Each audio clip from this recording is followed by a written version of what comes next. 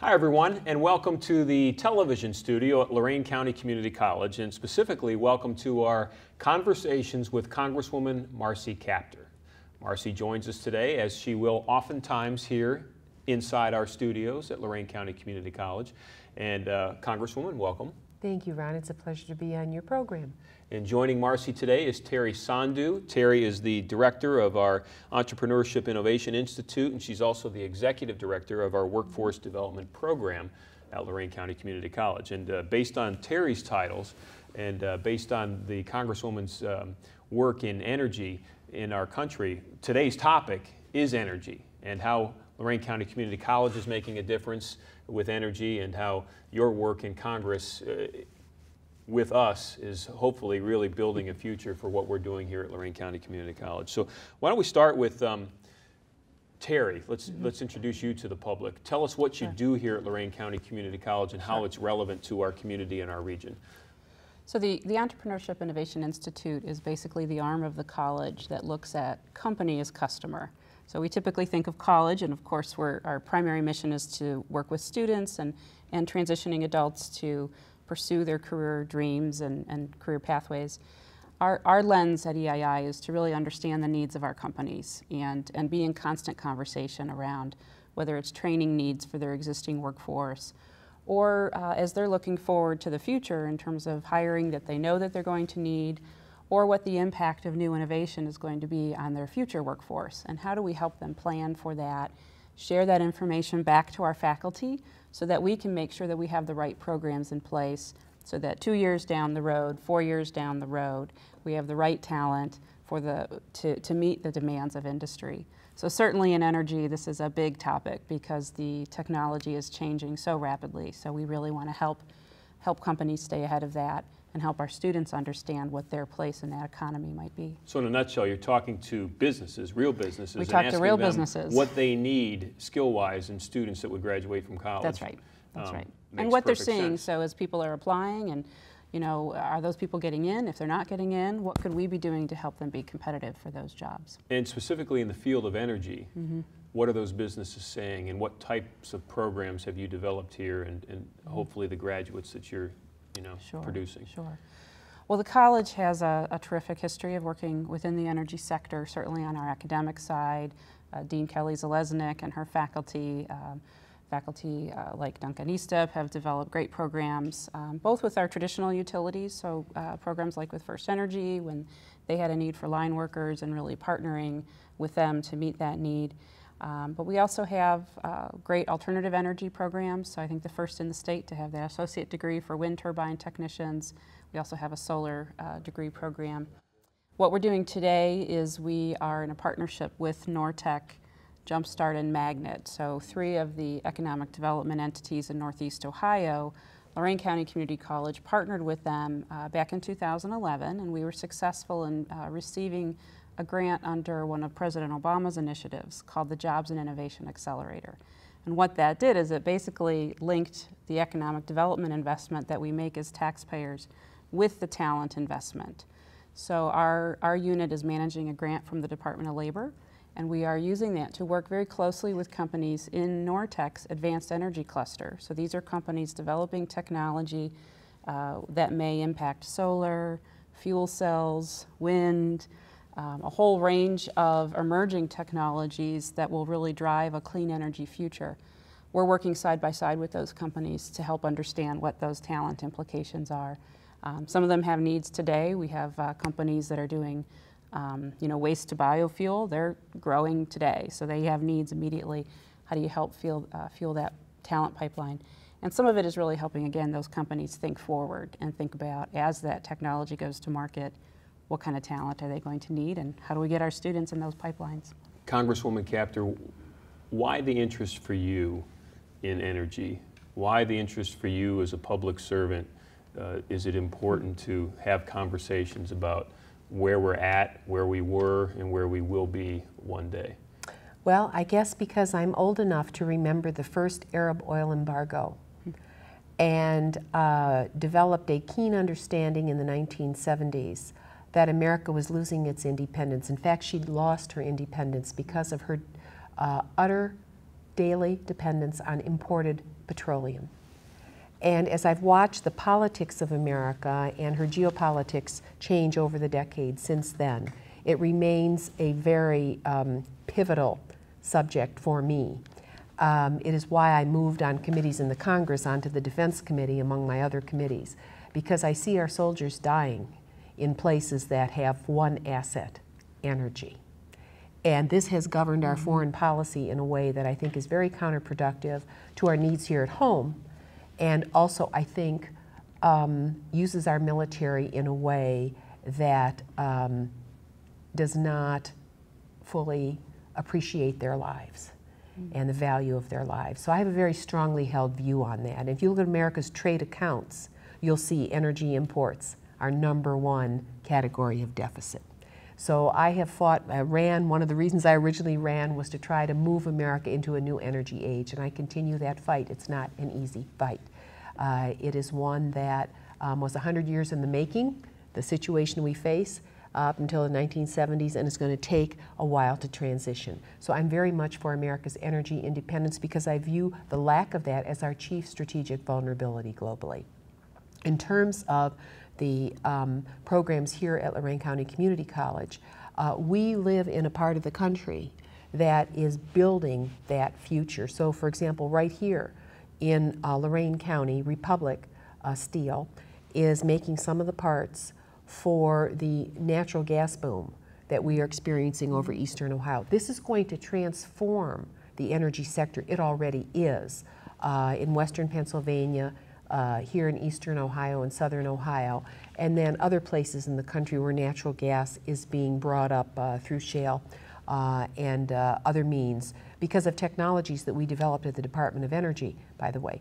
But here in Lorain County, to be more specific, right up in Avon Lake, the old coal-fired plant, we just made a major announcement. NRG, one of the most progressive energy companies in the world, has decided to buy that facility. They've done that, and they are going to transform it from a coal-fired to a natural gas-fired facility.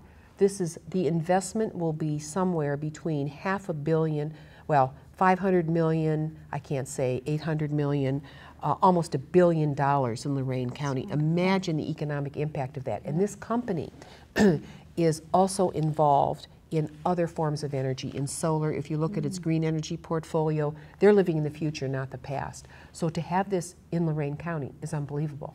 I mean, to have this happen, because what happened around the country is a lot of these coal-fired plants were closed with no follow-on. What they're facing right now is an easement issue where they have to get easement to get from where the facility is in Avon Lake down to one of the natural gas pipelines that traverses in this region. And so that's the challenge they face right now, and we want to do everything we can to help them. But in terms of other energy technologies here at Lorain County Community College, you're working on sensors. Nothing could be more important than to keep our thermostats and our buildings where we can save 40% of the energy we consume just by better, wiser use of energy. You're developing those technologies. If we look at LEEDCO, with the first freshwater turbines in the country being installed, and LEEDCO is Lake Erie Energy Development Corporation. Correct. It's based in Cleveland, but it has partnerships all across the coast. You're partnered with them as well here. If we look at our solar platforms here, just Greenfields Energy in Lorain County, as well as all of the energy companies such as First Solar and others growing out of NASA at Brook Park. We have a major solar platform, one of the 3 largest solar platforms in the country here in northern Ohio. Think about that. If we look at biofuels, all of our biomass, Lorain County is a major agricultural county. The possibility for invention, innovation related to the renewables that are coming off the field, we're just at the dawn of that age, just at the dawn. So you're playing the piano on all keys here. And I just want to, I think it's so exciting that you clearly see that the whole vision, which makes sense, and mentioning the steel companies. We have U.S. Steel and Republic Steel that are hiring, that are doing so well because of much of the investments in the energy sector. And as you mentioned, the Smart Center, which is all around microsystems commercialization and sensors and helping to think through what are the talent implications And how do we then translate all of this amazing, that is such an exciting announcement about the coal plant. And where my mind immediately goes is we're going to have a couple of audiences there. You're going to have your traditional workforce. You know, how do we help that workforce who was at the coal plant transition to these new jobs? That may be some new retraining. And how do we help our young people understand what that future looks like and how that affects their career decision making, you know, all the way back in middle school and high school. That decision is so important to this region because the plant as it exists today will be transformed, but they will be producing close to, I think, 900 megawatts. I can't remember the exact, off of natural gas. If you look at Davis-Besse, which is an aging nuclear power plant in northern Ohio, that's a 900 megawatt plant. So with what Lorain County, its potential in that plant and other related energy facilities that could be built in conjunction with it, this is a transformative moment for Lorain County. It is very, very important. Why has Lorain County Community College been such a national player in development in all of these stages? Offshore wind power, sensor technology, solar research and development, biofuels, the transition from coal to gas, as the Congresswoman had mentioned. From both of your perspectives, why do you think this place has become in many ways a national model for the development of these types of future energy sources? Well, let me say I've represented many places and many communities and many educational institutions, and I would have to answer in one word: leadership. Leadership of your president, Dr. Roy Church. I'll be honest and I'll tell you a secret, I asked him to run for governor of this state. I think that that man is truly not just a resource for Lorain County and this college, but is an extraordinary human being, giving his life here for the future of this region. You don't find that much anymore. And so when you have it, you best appreciate it. And the leadership of the board, those who have given their funds to this college to help it advance, all the names we see on these buildings, all those who give their lives to the future here. It's really a very heroic avocation, and so I think that that commitment draws others to it, and it brings national attention. So it's leadership and hard work. And then the implementation of that, Terry? Well, I would just say ditto to everything the Congresswoman said, and I've been with the college now about 1.5 years, but I'm a native to Lorain County and just take so much pride in this institution. It's so organic to our DNA to look at how do we both help create the jobs as well as prepare the talent. And that is so unique to community colleges. I think people today still express to me their surprise as they learn about what we do, that economic development and talent development we do that concurrently all the time, and you see that infused in it really has a day-to-day impact on how we work here. And that's the collective we, whether you are a frontline customer service person in enrollment, or a dean, or a faculty, or a administrator. We all think about those two roles that we play in helping to create jobs and talent. And that infuses everything from, how do we, so from EII, we're thinking about how do we help companies innovate. I hear this announcement and I immediately think also about all the companies that can be in the supply chain. Mm-hmm. We have a wealth of manufacturing companies in this community, and they need help. They need help to think about what is that future for my company, and how do I keep my workforce working? What are the new technologies that I might need to adopt to do that? And so there's a tremendous opportunity there to help those companies plan for the future. And you mentioned energy efficiency and sensors. We don't think about building systems and HVAC, the heating and cooling systems, and how sensor technology has revolutionized that. So it supports the common good because it lowers our use of energy, but it also creates lots of opportunity for innovation. And we have great companies like Beckett right here in our community that are helping to drive some of that. So just that combined effort, and really that's what's pretty unique about this Speed to Market Accelerator that we're doing with Nortec in the advanced energy arena. It's just from the beginning, how do we work side by side with the economic development professionals learning their language, they're learning our language, and collectively we're helping those companies think about the talent implications to drive that technology innovation forward. And hopefully help make sure that when they are ready to go to market and build those components, that they know that Northeast Ohio is a good place to do that. And it can make good, it makes sense financially that they can have a viable business model to do that. I wanted to react to something Terry said. I said leadership, hard work. I think I'd add a third. That's partnership. I think Lorain County Community College, whether it's Nortec, whether it's Magnet, whether it's Jumpstart, whether it's NASA, whether it's private firms, you've been able to, even the federal government, you've been able to reach beyond the boundaries of the campus and link to other academic institutions, other economic development organizations in a very aggressive way.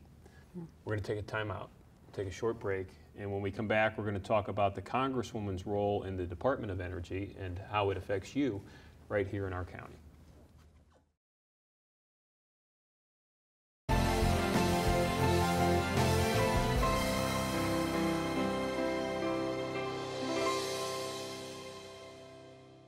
Welcome back to our conversations with Congresswoman Marcy Kaptur. Marcy, I'm sure you have the opportunity to be on many committees in your role as a Congresswoman. You're on a committee with the Department of Labor, correct? I actually am not. I am on defense, and I am... No, I'm sorry, not labor, energy. I've got all these different, that was my mistake. But energy, why is that a target of yours? And you're a lead player in that committee. Because of the strategic vulnerability of our country and how since the Second World War, over a period of decades, America became very reliant on imported energy from places that are very undemocratic and share none of our political values. None. And to see the complicated position that has placed our nation in and how it's compromised our ability to invest here at home.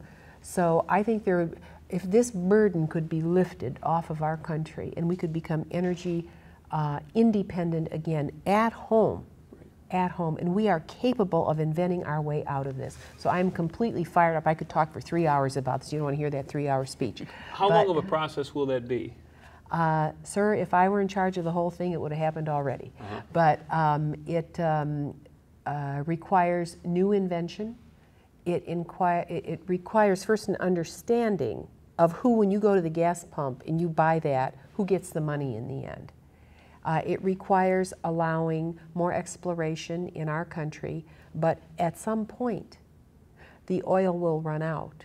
And even natural gas, though we will have this boom now, will run out. It requires an all-of-the-above strategy. I agree with President Obama on that we have to be bringing up new energy technologies, and that's why you see me as the lead Democrat on my subcommittee of energy and water supporting geothermal, all kinds of biomass, biofuels production, whether it's solar, whether it's wind, cryogenic hydrogen, new forms of energy that will help to augment America's energy needs as we move forward. Because the last time I looked, we're not losing population.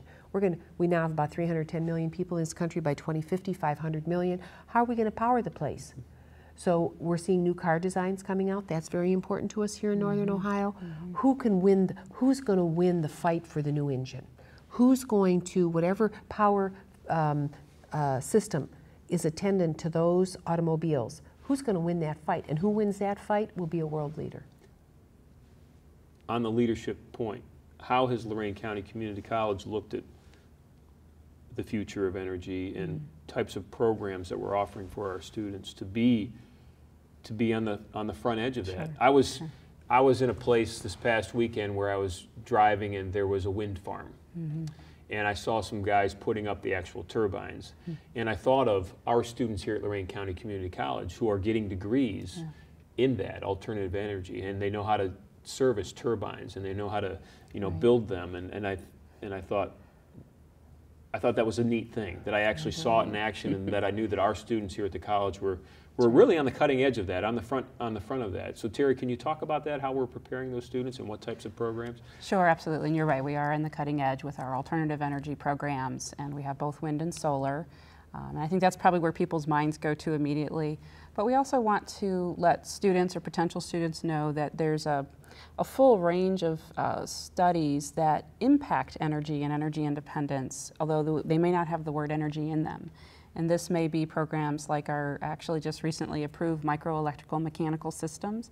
This is at the sensor level, but at truly the microscopic level, you're going to be learning about both mechanical and electrical systems. But at that really small nano level, these are the types of things that are driving our cell phones and our apps, our new tablets, but also are being used certainly to drive a lot of the technological innovation to lower our energy use and create new technologies that for the future.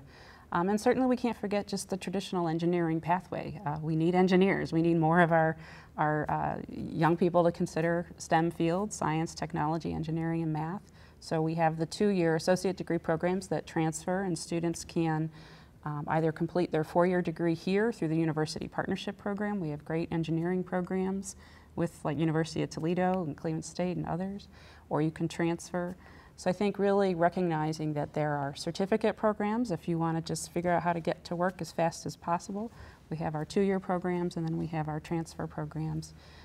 But lots of demand in many ways if you want to be a part of that future energy independent economy. You know, too many companies say to me, oh, Congresswoman, approve additional visa programs so we can bring in engineers from other countries, so we can bring in scientists from other countries. And I have students say, Marcy, I can't get a job. I'm going, hey, wait a minute, where's the mismatch here? Are we not educating our students to the jobs that are out there in the workplace? And so I mentioned, you know, with complimenting you on your efforts to try to match positions with what's available. I was just over at Honeywell, one of their major headquarters, and I'm sure some of your students will end up working for them in some capacity, or one of their downstream suppliers, because that is where, in terms of energy efficiency, where the market is moving. I was just over at GrafTech recently, and what did they say to me? Marcy, we can't get the engineers we need. And I'm going, oh, how do we get partnership degrees that link to our engineering schools? Why should we be hiring people from other countries when we could be building that capacity in our own students? And that's exactly the conversation happening through the Speed to Market Accelerator, where we are, as we're, frankly, as taxpayers making an investment in these companies, having those kinds of conversations around saying, you know, we do have 50-year-old engineers in our community, you know, or 40, but we have people of all ages that are unemployed. Maybe they've been laid off, and they might need some specific training in new technologies to meet the needs of those companies in that advanced energy cluster. So we're having those conversations. It's sort of that both and. As we work with you to build your talent pipeline, looking at getting more students, traditional students through that 4-year degree and advanced degrees, take a look at some of these transitioning adults as well, and help us help them to compete for those jobs. So you know, one of the anomalies that I found in the Department of Energy, and that is that for the training of workers to work in that field, even though we have many labor unions that have founded their own craft schools, they are not recognized. And they need partnerships with local community colleges. But I represent so many advanced training programs for electrical workers, boiler makers, plumbing and pipe fitters. I look at these different fields, and I said, how is this possible? That their schools aren't part of your array that you work with. We're going to be doing an energy symposium here in the fall involving the Department of Energy. And by golly, I want some of those training academies established by trade unions involved, because they're doing the work. You mentioned turbines. A lot of times you have to learn how to walk way up there. Not everybody can work that high in the air and do some of that work, and there are turbines being invented now where the actual storage is in the base. So the invention of that, wouldn't it naturally flow from many of the academies that the trade unions have established, working in partnership with academic institutions and those involved in research and development. Absolutely. Marcy, you mentioned the Energy Symposium, and I want to get to that. And we've got about 4 minutes left in our conversation with both of you today. But before we get to that, before we close with that, Terry, you had mentioned MEMS technology. Mm-hmm. And when our Richard A. Desich Smart Commercialization Center was opened last fall, one of the speakers talked about the history of Silicon Valley and how everything was developed there computer-wise, and it just turned into this hub, this area that everybody recognizes as the place where it's happening.